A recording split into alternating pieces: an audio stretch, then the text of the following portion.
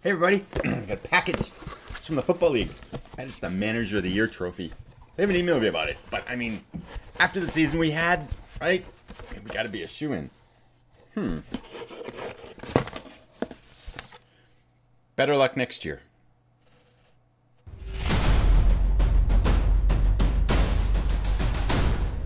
Hello everybody, welcome to Devotion to Promotion. And no, I'm not bitter at all about not getting the Manager of the Year award. We'll talk more about that later. But welcome to our year-end wrap-up episode where we take kind of a 15 minutes or so to look back on the season and then speculate a little bit about what the future holds for us. And if you are new to the series, we've been managing Nuneaton Borough for 5 seasons. We just earned promotion to the Championship League for next season, so things are getting real for us in the next couple of months. But let's take a little bit of a look back on how the season ended up. We had just clinched second place in our last episode. We had 2 matches after that. We did win them, so we ended up ending up behind Charlton by 11 points in total, and then we had a 10-point gap between us and Colchester, who were right behind us in 3rd place. And also, interestingly enough, Southend was right on our tail until the last month of the season. They also were the team that earned promotion. They kind of did what we did last year, which was to nibble around the automatic promotion spot, then tail off badly at the end of the year, and then recover in the playoffs to earn promotion. So they got promoted with us to Sky Bet League 1 last year, and now they're getting promoted with us to the Championship League this year. So we will see them next year, which is good because we beat them, I think, 2 out of 3 times this year. So maybe there'll be one team we can beat next year. That could be a very valuable 6 points for us as things are looking right now. So just in terms of, I won't look at the final results. They're probably not all that interesting. Our player of the year, our team player of the year, if we take a look at that, we've had some of the team awards. And unfortunately, I already deleted that email. But our team player of the year was Tom Holmes, who ended up our star center back, 7 goals in 32 appearances, 7.34 rating, and I'm very happy to say he's back next year at a super cheap £1,700 per week. So I think that's good for us to have him back, and he was a fantastic player in that regard. Also, for the first time in 5 seasons, we had a player make the team of the year. So Dan Dickens, interestingly enough, he was our left back. And he was on loan from, where was it? Was it Leeds, I think, maybe? I should know this, shouldn't I? The contract info from Bournemouth. He's on loan from us from Bournemouth, and we have extended his contract out for another year, so he'll be with us for another year as well. He was on Team of the Year, kind of very steady performer. He didn't really stand out all that much, but had just a great rating, 33 appearances, 4 assists, 2 goals from left back, 1 player of the match. So, but just really solid defensively. So it was good to see that happen because we've never had that before. And then we did not get Manager of the Year award. If we take a look at the awards here, let's go up in here. Award winners, Milojevic, who was the Charlton manager, got Manager of the Year. But it's interesting here because let's take a little bit of a look. There's some interesting kind of team stats here. They obviously finished. Here is, by the way, our salary per year. So Charlton got first place with 10.81 million. We got the 2nd spot with the lowest salary in the league, 1.6 million. But they gave the team the Manager of the Year award to him. I think our pet dog could have led that team to a championship, but I'm not bitter at all. Not at all. Anyway, we'll see them next year, and hopefully we can do better than we did this year, because we did lose to them 3 times. But yeah, their salary was 7 times greater than ours. We did have the lowest salary in the league by about 300,000, 400,000 pounds there. So, thinking back the other day, I'm trying to think how many seasons of Football Manager I've probably played in my life, and it's probably been about 50. I've kind of missed some years and, life and kids and stuff like that. But when I do play, it's probably about 4 or 5 seasons on average. And I've probably played, maybe 10 of the versions over the past 20 years or something like that. And I think this was the best season I've ever had. I was trying to think if I've ever felt like I've done better with less. And I'm pretty sure I haven't done that. And thinking about it, we got really lucky because every offseason you pick up a number of players, right? You're going to have some loans, you're going to have some signings and stuff like that. And it's not unusual, like half of those don't pan out. But except for one player, every single player we picked up in this offseason had a good year and was able to contribute to our squad. So all of our loan players, except for this guy, Terrell Pennant, who just got hurt all the time. I mean, he looks like a good player, but he just was constantly hurt. Even when he was out there, he just didn't play all that well. Other than that, though, all of our signings just worked out really well for us. So I felt like we got a lot of kind of the gods shined down on us, except there for the end when they decided to hurt our best players for a while. But by then, things had already kind of been settled into place. So I feel like looking back on it, I don't think I've ever had a season where I've felt like things have gone quite this well. So it was a little bit disappointing to not get the manager, but certainly I understand why they would pick the first place team, despite the fact that they had all the money in the world. But anyway, let's move on. There's nothing we can do about that. I did get a Manager of the Month award for the last month of the season, so we'll take that. And then I thought we'd take a quick look now at, let's go back actually to those stats real quick, because there's some kind of interesting things there if we look at that. If we go to Sky Bet League One, a couple of things, and I'm curious to think about what this might mean for next year, because we had the best possession in the league, 58%. Burton Albion was second to 56%, so that's good. And we also had the highest passing ratio, I think it was. Where is that? Passes completed ratio, 83%. Charlton, we both had that. So good possession-based football, I thought we had, and that was good. And so that's kind of, I'm wondering how that's going to transfer to next year. But those are the places where we really kind of seem to shine pretty well. And in terms of individual players, not too much of note.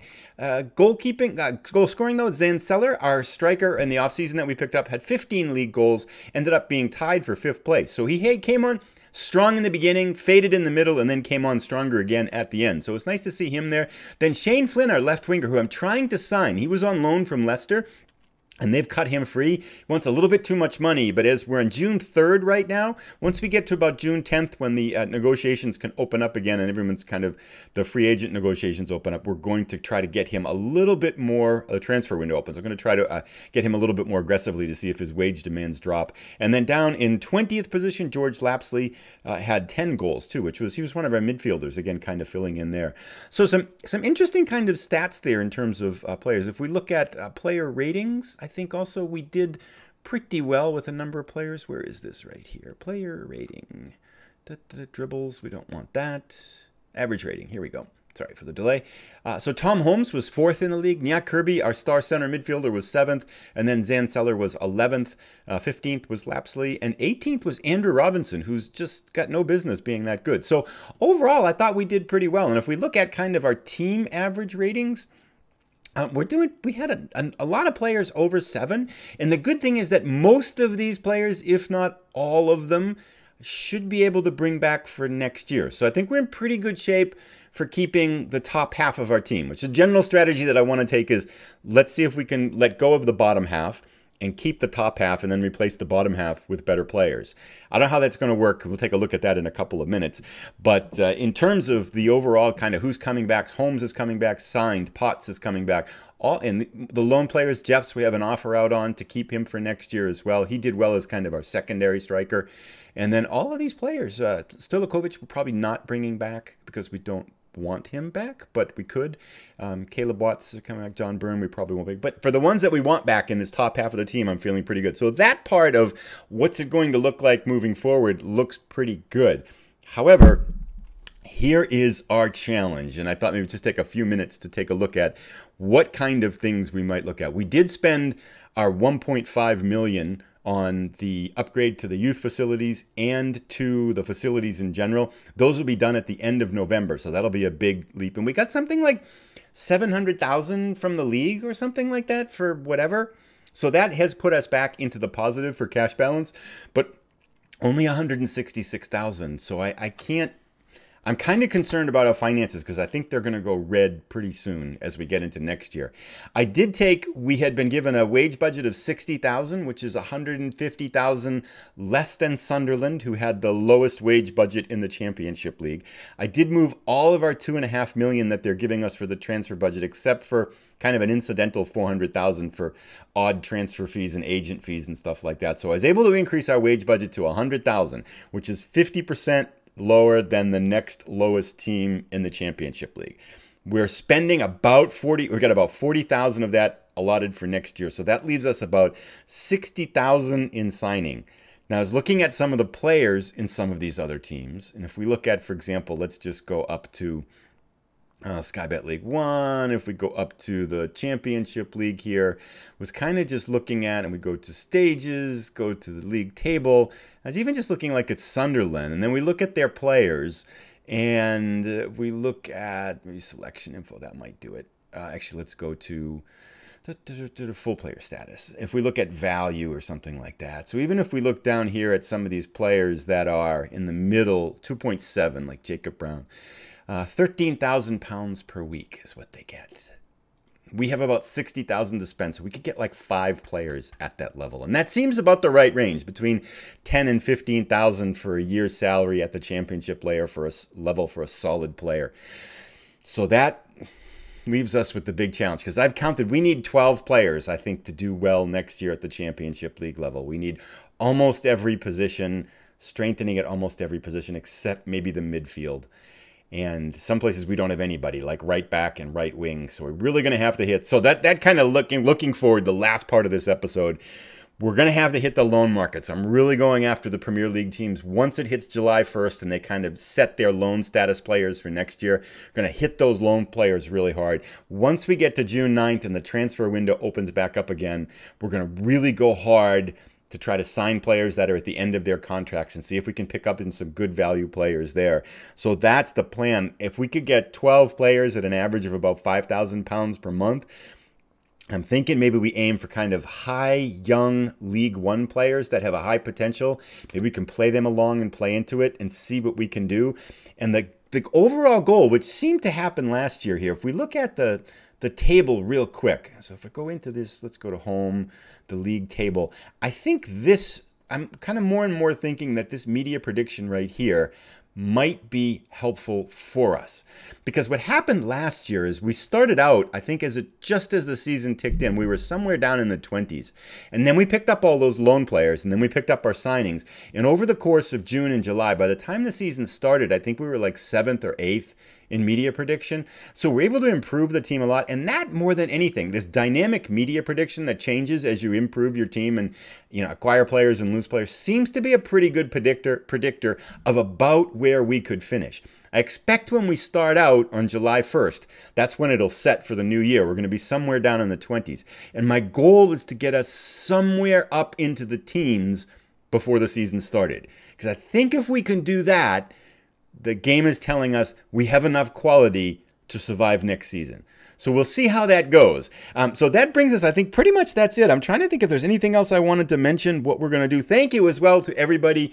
There's been a ton of people posting in the comments for after the last episode about tips, advice, and things to try for next season. If you think of anything else, I'm all ears. One of them was to look for kind of 5-star potential players that are scattered around that might be undervalued that we might be able to pick up. So I'm going to try that, because one of the things I've noticed now as we get higher, like at the lower leagues, the National League North and National League South, you can go around and you can just, let me just kind of set a different backdrop, because that's really, you can go around and you can look for trialists. You can just bring in all the trialists, and chances are some of those trialists are going to be players you can use on your team. Likewise, the cast-offs from the teams above you usually are going to be your best players down at like League 2 and stuff like that. If you can grab a Premier League cast-off, they can be really good for your team. But as we're getting up to the Championship League, the trialists, just the random trialists, don't seem to really provide much value. I mean, I'm taking a look at some of them, but there's not much out there, and certainly not a player who's going to come in and step in and be a starter for you. Likewise, the cast-offs from the Premier League look like they're cast off for a reason, and they have fatal flaws, and we're trying to avoid now fatal flaws because it seems like most of the good players are pretty solid all around at this level, so we need to kind of avoid those players that have like a 1 or a 2 of determination or a teamwork of like a 3 or something like that. Those could be just killer values, I think, at this level. So the strategy, what I'm saying is the strategies that worked earlier on in this save don't seem like they're really working now, so I got to try to figure out some better ones. I really do like the loan strategy of July 1st, going in and scouting every team in the league above you, and then just hammering those loan players as they come available. That's how we got those 3 players last year for free. A left winger, right winger, and right back who were just stars for us, and they were all free. And that really turned our season, I think, for the positive. So that's the plan. So going forward, it's June 3rd now. I'm going to play forward up until July 1st when the season turns over, and then we're going to have Season 6, Episode 0, which is kind of a look at what we've been able to accomplish the last month and what we have to do and what kind of things might happen for the year going forward. So I think that brings us to pretty much everything that I was hoping to talk about in this year. As always, thank you so much for your support. If you've liked the episode, please give it a like. And if you're new, please consider subscribing. We'll see you. I'm hoping to be back on Friday to get that month in between now and then, but I tend to micro this, so it took me a long time last time. So we'll see how things go, but I'm hopeful I can keep up to the same schedule as before, and we'll drive right on and keep going here. So thanks again for stopping by. Have a great day. We'll see you in the next episode.